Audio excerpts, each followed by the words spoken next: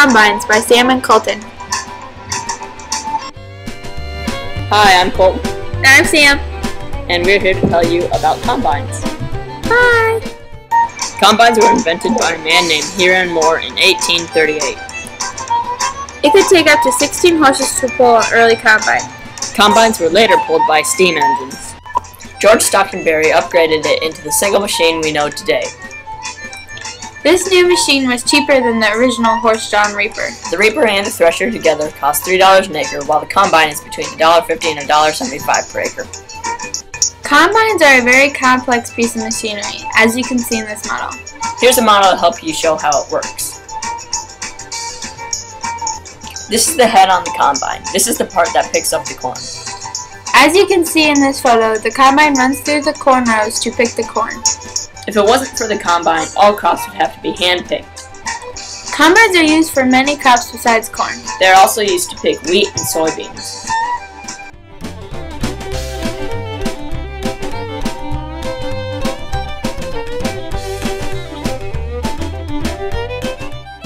Combines are so popular they have even been made into children's toys. This is the view of a revolving wheel used to cut wheat and beans.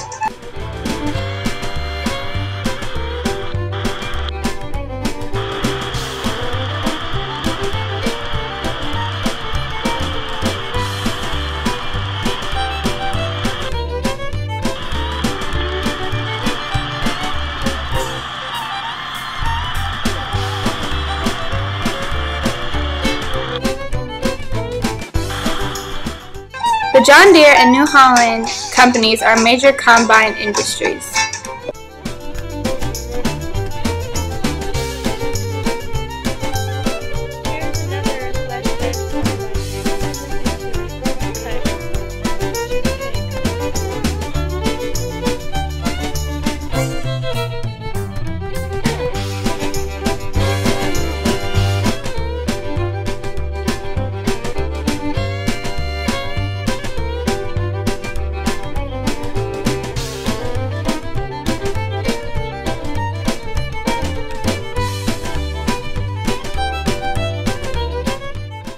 After the crop is harvested, they put it into a truck or wagon.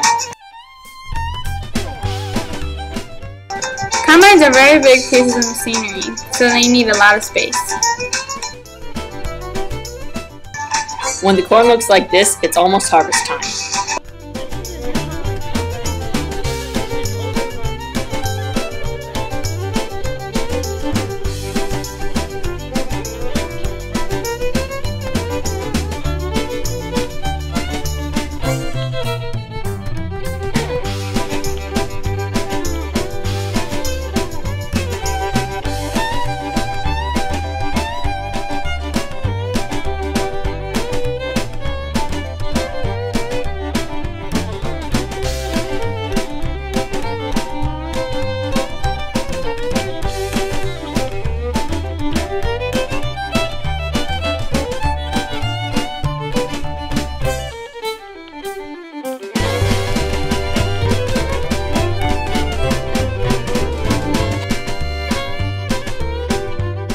Combines are so high-tech now that they have lights and GPS navigators.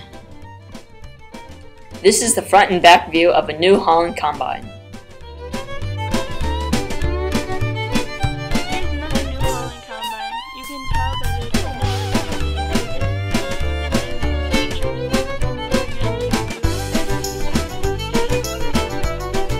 this one does not have a combine head on it.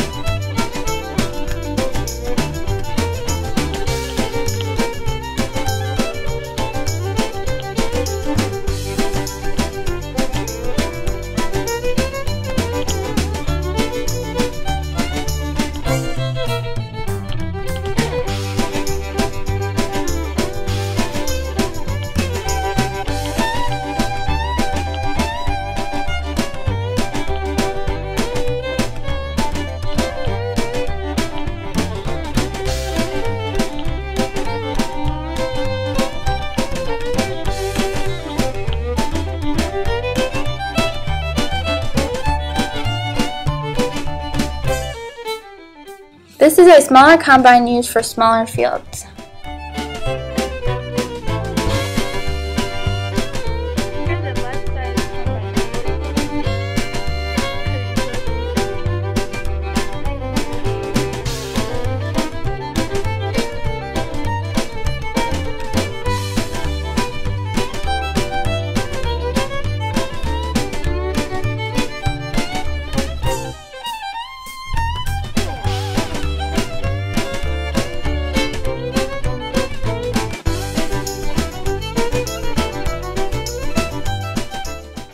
Here's a view of what it looks like from the top.